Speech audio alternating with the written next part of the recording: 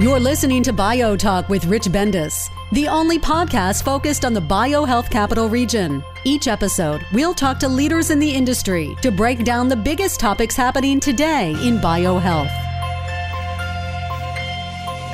Hi, this is Rich Bendis, your host for BioTalk, where we interview leaders within the biohealth capital region that are making a difference in our ecosystem. And today, we are pleased to have an individual affiliated with an organization whose name we've heard as much as anybody's organization in the United States over the last 3 to 4 months. And we're going to talk more about that when we get into our interview, but we really are fortunate to have Justin Yang, who's the Catalyst Office Director for BARDA Division of Research, Innovation, and Ventures, a long title, but very important responsibility. Justin, welcome to BioTalk. Thank you, Rich. Thanks for having me. I'm happy to be here.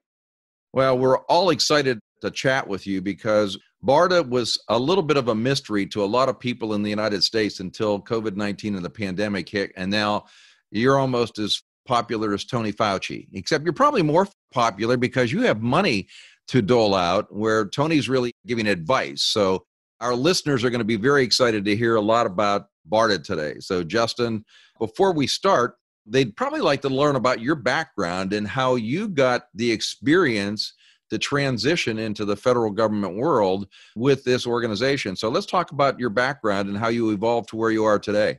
Great. Thank you. So yeah, it's kind of a eccentric or non-traditional background, but originally I'm basically in DC all my life, went to DC public schools, and then moved over to Maryland and Montgomery County and went to University of Maryland as undergrad for agricultural sciences and went to get a MBA after that at East Carolina University. So after school, I took a job as a stockbroker on equity financing and trade at what's now known as TD Ameritrade. So this was back in 2008. You can imagine that was not a pleasant time to be in the stock business, but shortly thereafter, I moved over to take a research management job at the Uniformed Services University here in Bethesda, Maryland, a part of the Department of Defense, and moved my way up from there. I started out an animal lab and worked into clinical sciences and clinical research.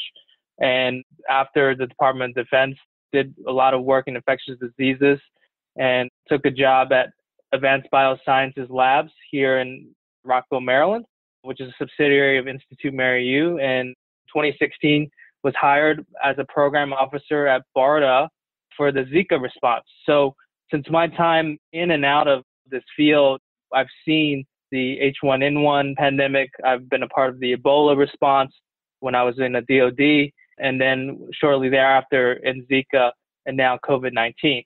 So it's been one pandemic or emergency response after another, but all of this experience culminated to kind of what I'm doing today, which is basically at the intersection of business and science here at BARDA.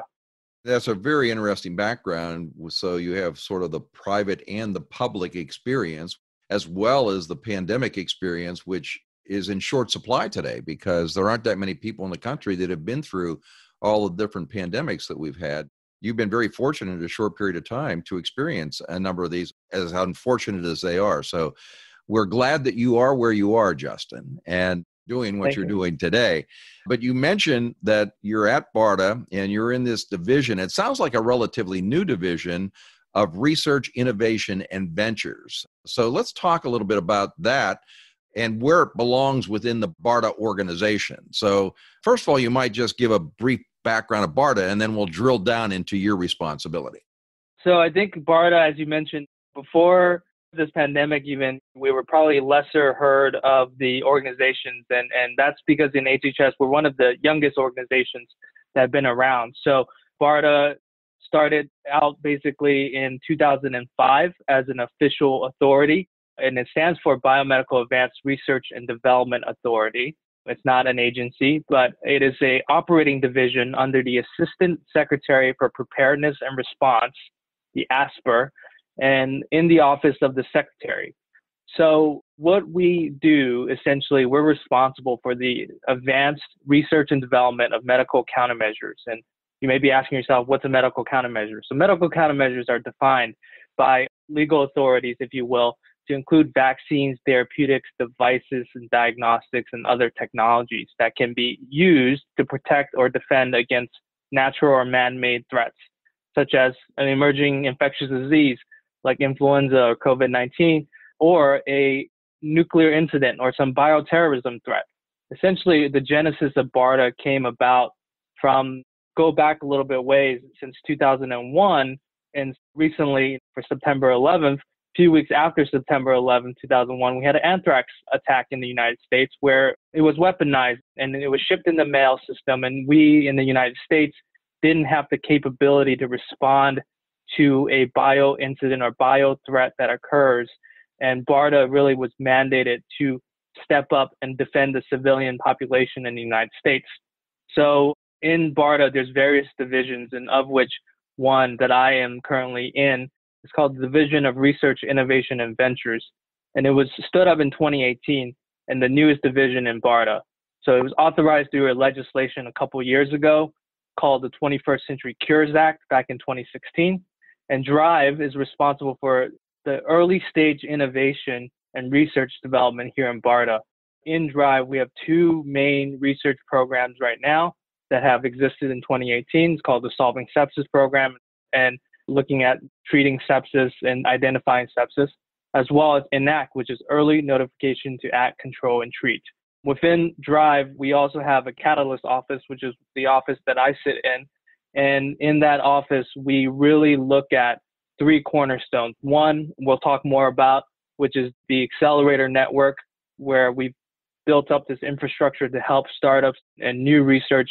We have the second cornerstone, which is called BARDA Ventures, which is a equity-based financing approach to give entrepreneurs and startups using the same techniques and strategies that has made Silicon Valley and venture capital so successful. And then finally, a new program we would call Drive Start, which is incorporating a weekly TED Talk-like series that we invite distinguished speakers up for a close and personal setting to discuss innovation and the future of science, as well as providing avenues for seedling fundings within Drive as a whole. That's very interesting because it sounds like you're at the epicenter really of the early stage technologies and breakthroughs and entrepreneurs and scientists that can really make a big difference in the future. And it's nice that they have sort of a window to enter, because generally big companies know how to play the game, but it's really this innovation space that's a lot more difficult to manage and navigate. That's absolutely correct. I mean, I think the whole reason why we have the Accelerator Network, the whole reason why we have Drive as a division is correct. It's the resources involved to partnering with the U.S. government that's often a barrier for small startups and biotechnologies, where they have a single product or single candidate that they're focused on for a commercial indication that may within the U.S. government. And the whole purpose of Drive was to tear down that wall. We've made it such that the turnaround time of funding is as little as 12 days. That's our record, from a submission of a proposal to a signed contract.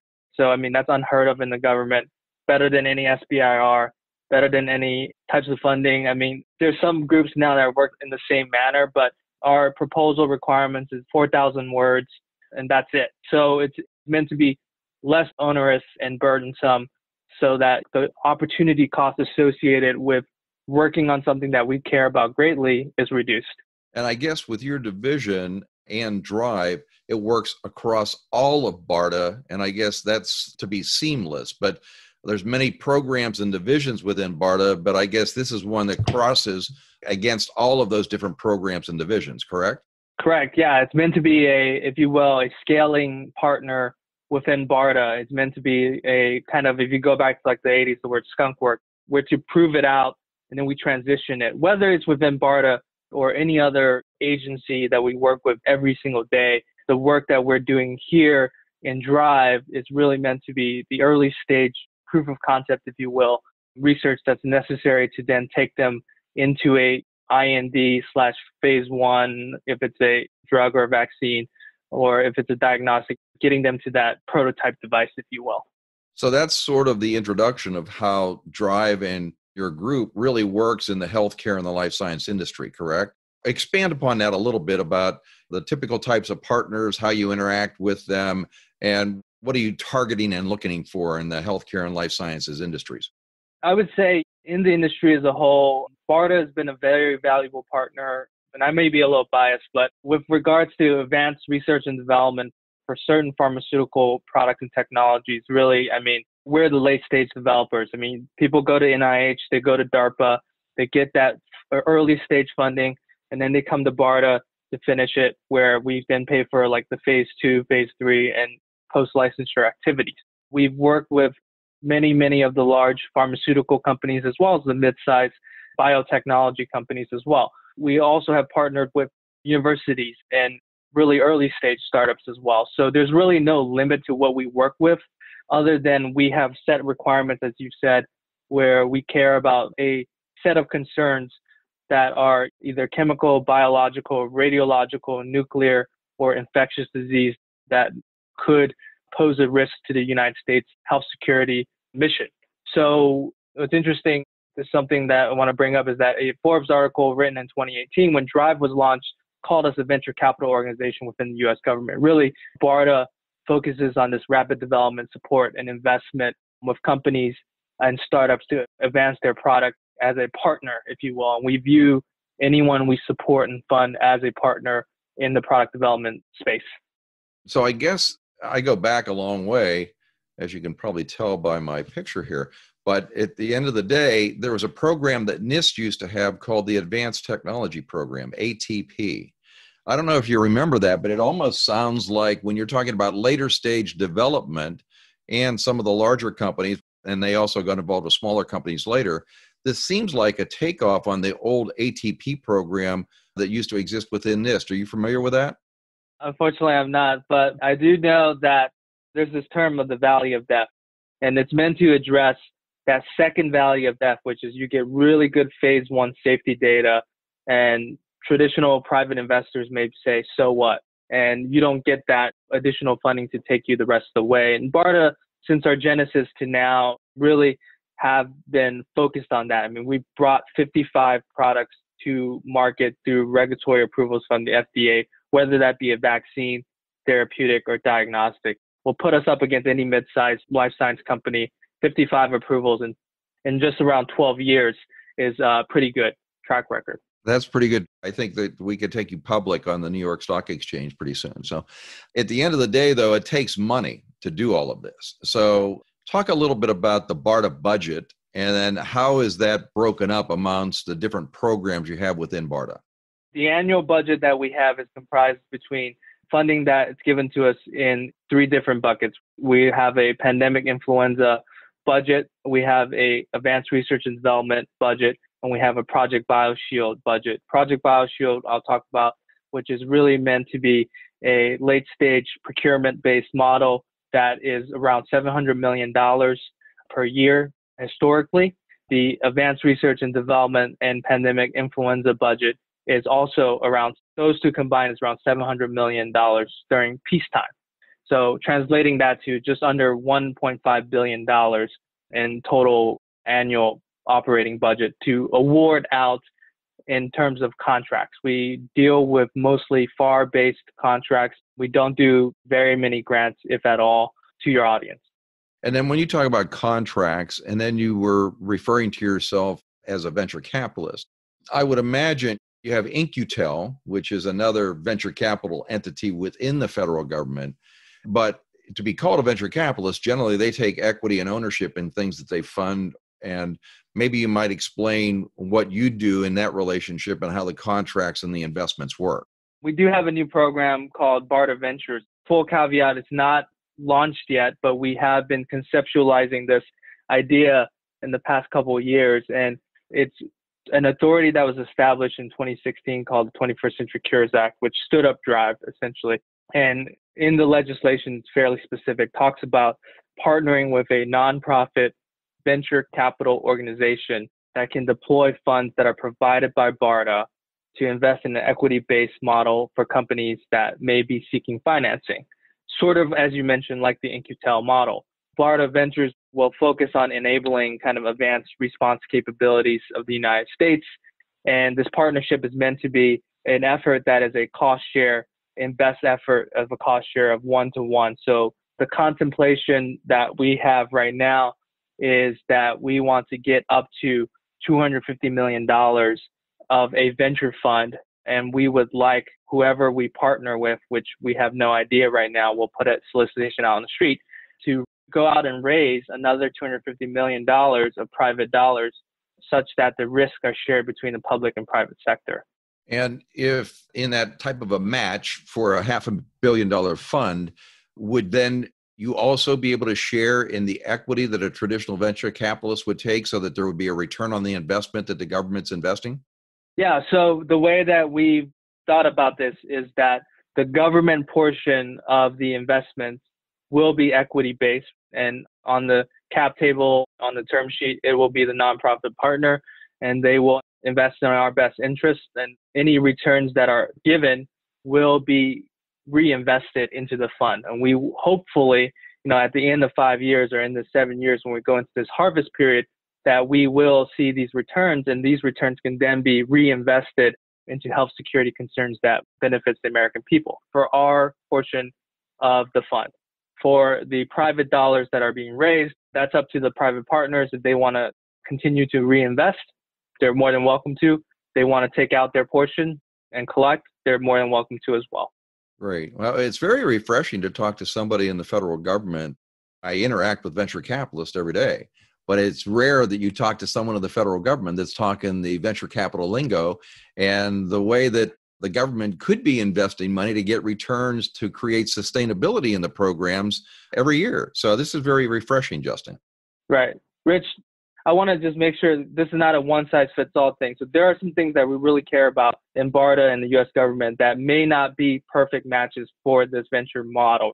We support the sustainment of anthrax vaccines and smallpox vaccines that just don't have a commercial marketplace, that will never have one. But it's very important that the U.S. government continue to invest in this space.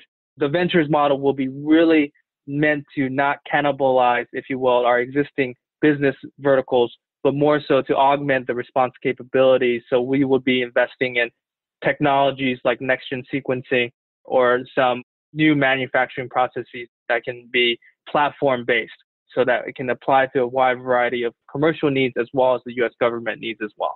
Well, that's pretty exciting because an analogy in the NIH would be generally with the blockbuster drugs that can evolve from a lot of the major diseases, but you have orphan drugs which have very small markets that still cause a lot of pain and agony with people around the world, but yet the venture capitalists aren't interested as much in those because it's not going to be a 100x return. So it sounds like in some ways what you're trying to stand up is similar to that because there's needs that people need to do research in these areas, but they might not be the biggest areas to generate significant returns or be billion-dollar products. It's refreshing to hear that because it's nice to know that there may be a source of funding available that can invest in these very important and emerging technologies that can be beneficial to all of us. Yes, absolutely correct. I completely agree with what you said. And I think that we understand this marketplace that we're in is not the cancer immunotherapy that you're going to have $1 billion a year drug on. We're not in it to make money. I mean, as the first and foremost, it's a double bottom line approach where we want the impact, which is more important. Well, I jumped right into the venture capital because that's very exciting. I'm an investor myself, but we skipped right over the accelerator program, which is another exciting program which BARDA's taken on. And we've actually been an applicant to the accelerator program a couple years ago. And why don't we give the listeners an update on sort of the accelerator program model that you've created at BARDA? The accelerator model we've created here, I mean, now we're in year 3 of the accelerator network, if you will, is that we built a network of 13 accelerators across the country that's focused on providing wraparound business support services and meant to accelerate technology development in medical countermeasures and health security.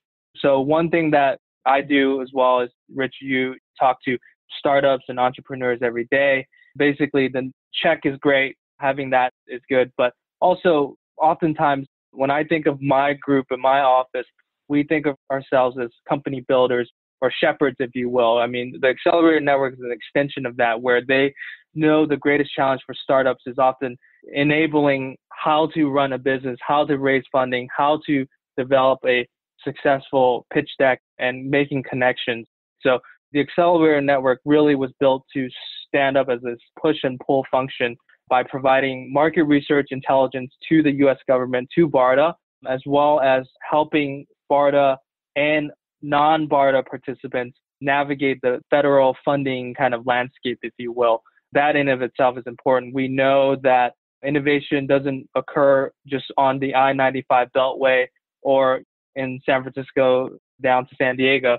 I mean, there's good things that are happening all across this country, and we've made a very cognizant approach of like, yes, we need to put accelerators in these areas, but if you look at our map right now, we filled in the middle parts of the country, and we've gone to Texas, we've gone to New Orleans, right across the street from Tulane, just to make sure that we capture people who may have never even thought of government funding as a viable option, just so that we can try to attract some of this new innovation that's occurring.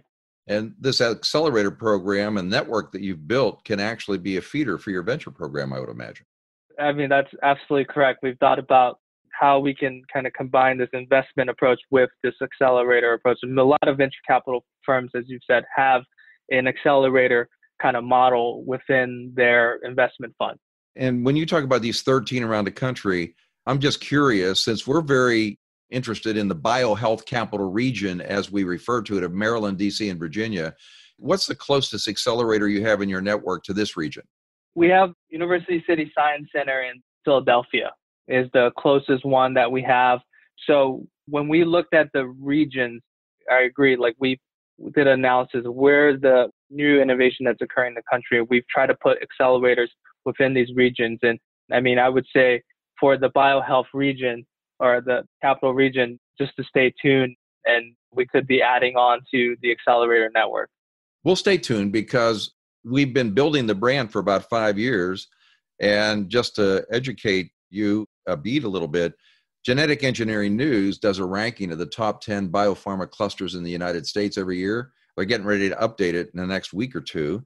And this BioHealth Capital Region was sixth about, 3 years ago. We're number 4 now. You have Boston, San Francisco, New York, and the BioHealth Capital Region. And if you really look at the assets that are here, they're unparalleled. Look, we've got you guys. We've got NIH. We've got FDA. We have CMS. So if you want to do any pricing, you want to do regulatory, you want to do research, or you're looking for policies, and then you have 2,300 companies in the backyard. And I'm going to quit selling Justin in a second here. But the BioHealth Capital Region definitely is something to think about in the future for accelerator expansion, I hope. I don't disagree with that completely. I agree. GSK is right in my backyard, and we work with them all the time, and Novavax and all of those. So yes, absolutely. I'm glad you brought that up because warp speed funding is another thing that a lot of people in the country have heard about. And I just got some statistics on the top recipients of warp speed funding over the last 6 months. And this might surprise you, but 5 out of the top 10 recipients are based in the BioHealth Capital Region. We have AstraZeneca, GSK, Novavax, Emergent, and Flow down in Richmond, Virginia. So it's amazing. We're sort of becoming in a little epicenter around the world because of the strengths of vaccine development, manufacturing, as well as diagnostics and therapeutics that goes on right in our own backyard. And warp speed is helping shine a light on how important this region is to the world. I think with regards to Operation Warp Speed, so full transparency to your audience, I don't work on Operation Warp Speed, but it is comprised of BARDA members, and we are working very hard every day to ensure that we bring these technologies as necessary to combat this pandemic that we have. In order to give the listeners a little more perspective, so if somebody's out there listening and say, hey, I've got something I think that Justin would be interested in or one of the programs, what's the best way for them to interact and find out more? And who do they contact? How do they contact? And how do they sort through all the different morass of programs that you have available to them? The first thing I would say is to go on our website. I mean, it's medicalcountermeasures.gov, and we can post it up. And I'll be fully transparent with you guys is that I would say that my office and in BARDA, most of the people that you talk with, we're industry people. We're not your traditional government place where you can call me anytime. I mean, my email is there. My phone number is available. when COVID-19 was declared a public health emergency, we activated what's known as the Corona Watch portal. I mean, we've taken intakes of thousands and thousands of requests for meetings where people can just come in and give us a run through of their technology and their ideas, and we'll be available and to talk to them whether or not we support them through funding efforts. We give them advice. We bring in the regulatory experts. We bring in the clinical trial design experts, and we bring in some manufacturing experts just to provide help and feedback. I would say on average, we have anywhere between 8 to 10 phone calls a day with companies since February, just to make sure that we find these technologies. With regards to funding opportunities, we post those up on medicalcountermeasures.gov and on no longer called FedBizOps, but beta.sam.gov. And if you just type in BARDA, we have 2 announcements open right now, and of which there's a wide variety of topics. COVID-19 is one of them, but we also have topics where we're looking for repurposing of drugs for chlorine injury, of inhaled chlorine as a chemical attack. We have a very broad topic area, and they're open year round. And broad agency announcements, as you know, are funded in a rolling cycle. So if you have something that applies, first and foremost, make sure you get on the phone with us and talk to us, and we'll give you that feedback that's necessary. And then secondarily, you can submit a proposal for consideration of funding. I'm glad you mentioned rolling. A lot of the listeners might not understand that, because if you do an SBIR proposal, generally you have a call for proposals, you have a deadline, it's open for X period of time. And then if you miss that window, then you have to sort of wait for the next call.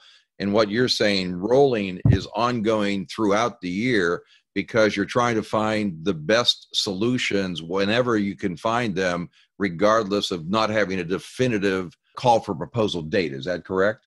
That's correct. I mean, there are some dates on there, but between then and that date where it could be extended, could be closed, you submit your proposal in for consideration, and there's no particular kind of special topic that ends on this date. So it's a rolling. And what I like to say is that we treat it on a first in, first out basis, but obviously a lot of factors are in consideration. But yes, so rolling just means if you get your proposal in, you get your adjudicated review on that basis.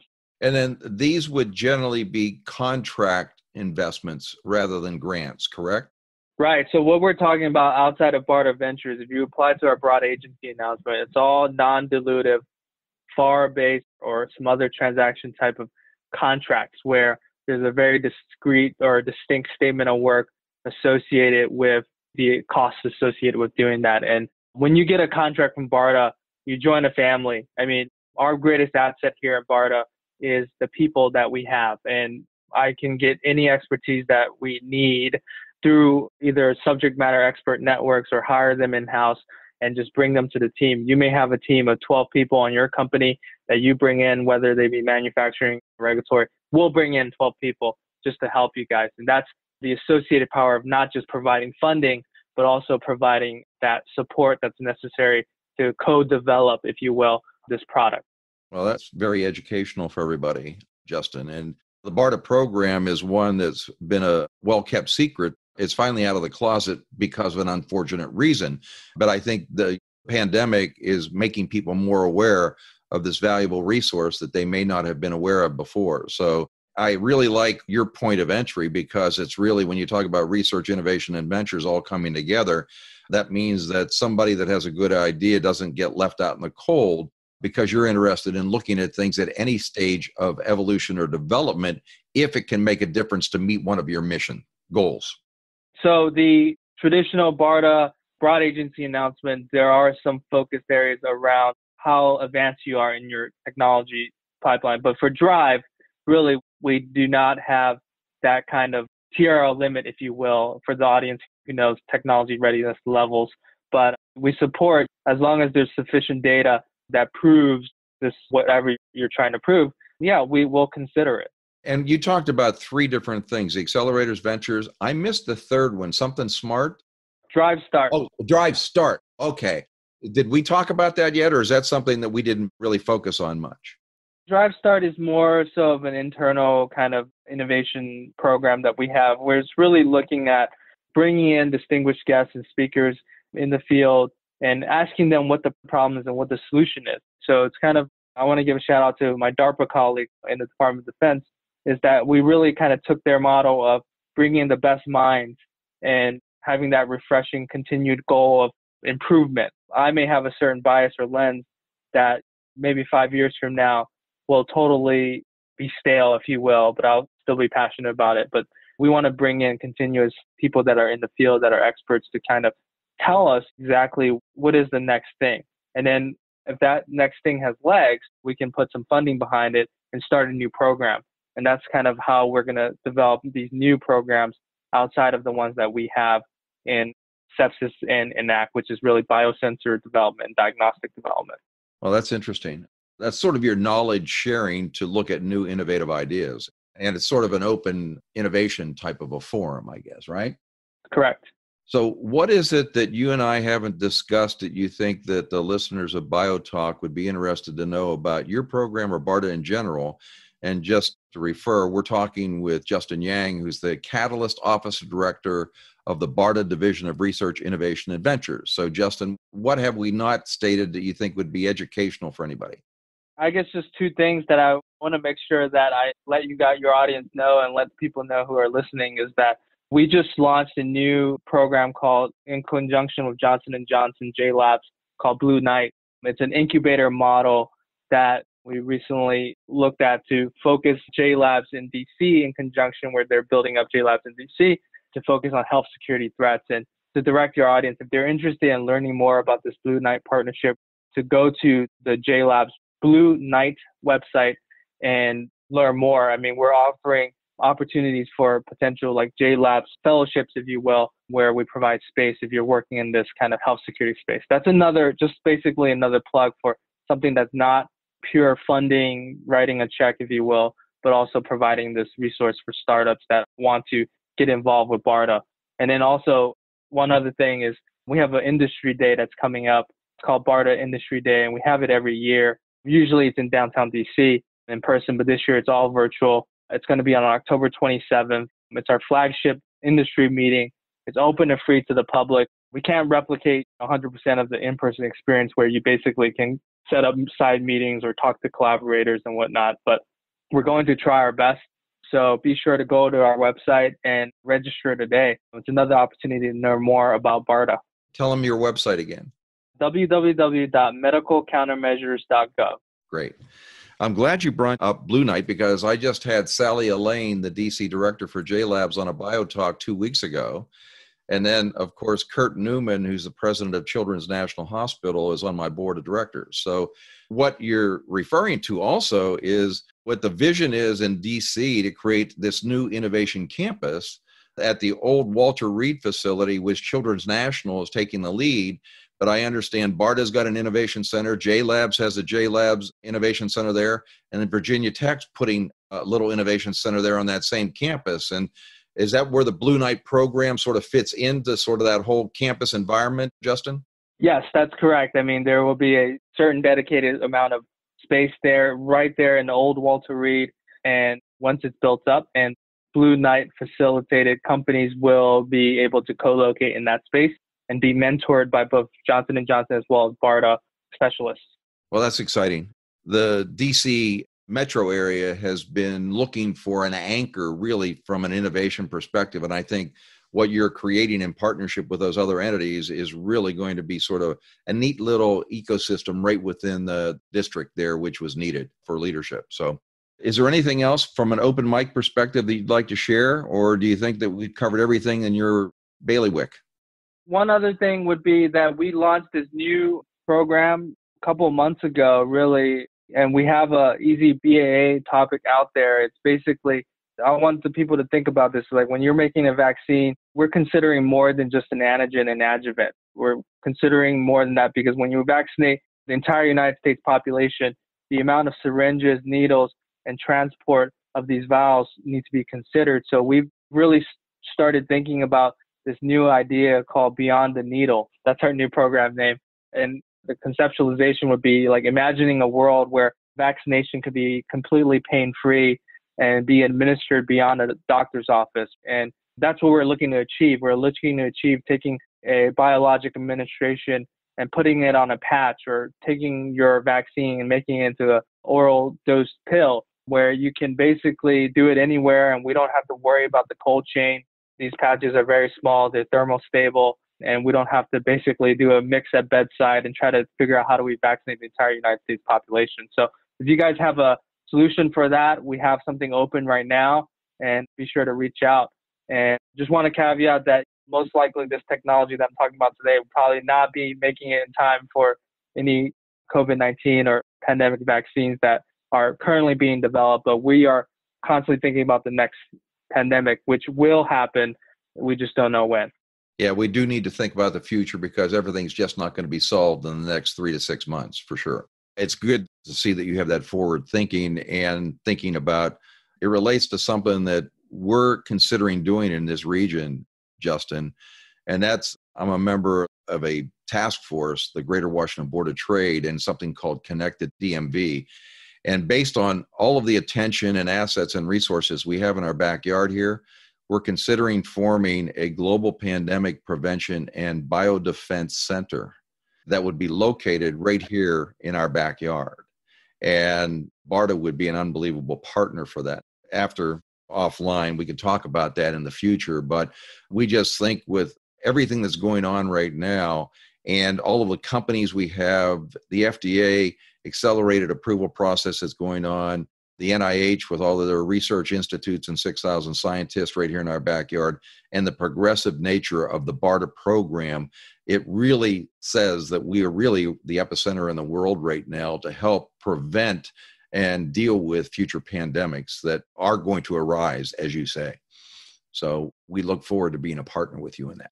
Thank you. Yeah, I look forward to hearing more about this. I mean, I'm very excited to learn more, Rich, and thank you for all the work that you guys are doing in this area. And thank you to all the listeners that is interested. I mean, ultimately, we want to continue to lead the way, if you will, of making better products that can ultimately save lives for Americans as well as people around the world. Well, I want to thank our guest today on BioTalk. It's Justin Yang, who's the Catalyst Office Director of BARDA Division of Research, Innovation, and Future Ventures. And to be honest with you, I think we almost need to talk to Justin on a quarterly basis because there's so many new things happening at BARDA. Justin, if you can get approvals to come on regularly, we'll keep the listeners updated because it sounds like you've got new programs coming out on a regular basis, and we'd like to make them aware of them so that we can spread the word with you. Absolutely, man. I think stay tuned. If you go to BARDA Industry Day, we're going to unveil 2 more programs at that time. But yeah, we have constantly, to keep up with the pace of innovation, we have to continuously find what's out there and pivot quickly. Great. Send me information on the BARDA Innovation Day, and we'll put it in our newsletter and do some social media to help promote it for you. Thank you. So, Justin, thank you very much for being on BioTalk. We'll talk to you soon. Thanks for listening to BioTalk with Rich Bendis.